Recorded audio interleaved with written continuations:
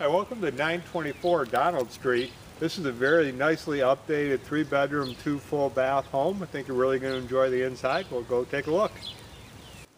Hi, welcome to the inside of the home. As you come in the front entryway, it's off to my right here, you walk into the living room. This is really, and you'll see a common theme throughout this house, is some really nice sized rooms. This room's got some great features, including the brick fireplace, really nice mantel there as well. And then off to the right, it's going to walk into the dining room, also a full kitchen and bathroom. Off to my left here, you can't see it just off the camera, it's a really nice 4-season room that's been finished off. And then the bedroom's upstairs. All right, we're here in the dining room now. As you can see, again, this is a really nice sized room.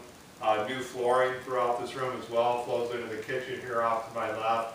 Also a full bathroom, and then another den off to, or just on the other side of the bathroom there.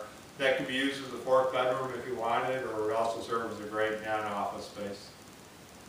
All right, we're here in the nicely updated kitchen now. The new flooring comes through into this room as well. Really nice sized kitchen to work with. Also, as you can see, the counter space over here. Over on this side of the kitchen, I think it's just outside of the camera, there's also additional counter space and just as many cabinets on this side of the kitchen as what you can see over here. So tons of storage and cabinet space. I think you're really going to enjoy this kitchen. All right, we're here in the upstairs bathroom now. As you can see, this bathroom has been completely redone.